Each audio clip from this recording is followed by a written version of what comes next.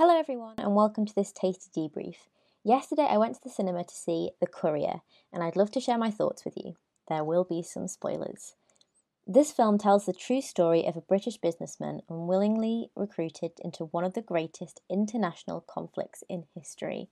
Forming an unlikely partnership with a Soviet officer hoping to prevent a nuclear confrontation, the two men work together to provide the crucial intelligence used to defuse the Cuban Missile Crisis. KGB, baby. If you are a listener of the main Close-Up Culture podcast, you'll know that we've seen a few films set in this era, and I think this has to be one of my favourites. I'm not an idiot, but often find historical dramas hard to follow as there's just so many dates and changes, and then throw in so much complicated political war stuff and it just overwhelms me completely. This film, however, didn't do that. It stuck to the point of following these two people, one an average businessman, and the other a spy, as they went about trying to save the world from nuclear war and becoming great friends in the process. It was complex, in exploring relationships and threats at the time, but simple in only having a few main characters and only really exploring the backgrounds of the two main men. I appreciated that, keeping things straightforward to really focus on the true, sad, yet incredible story rather than fluff out the edges.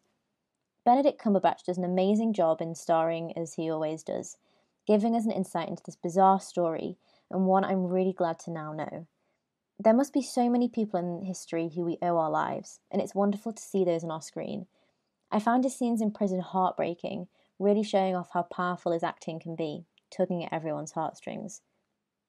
Playing his wife is Jessie Buckley, who I love, and was wonderful in this suspicious motherly role, especially after seeing her on the TV show Chernobyl. For me, Merab Ninidze, who played Oleg Penkovsky, was my favourite. He was so strong and interesting, truly invested in this role of a true, real person who deserves to have his name known far and wide. And I'd never actually seen him in anything before, so I really want to look at what other stuff he's done, because if he was this good in this, I want to see everything else he's in. I really did feel sad at how it ended, learning the truth, and it's mental to think about the past and how things haven't changed in many ways.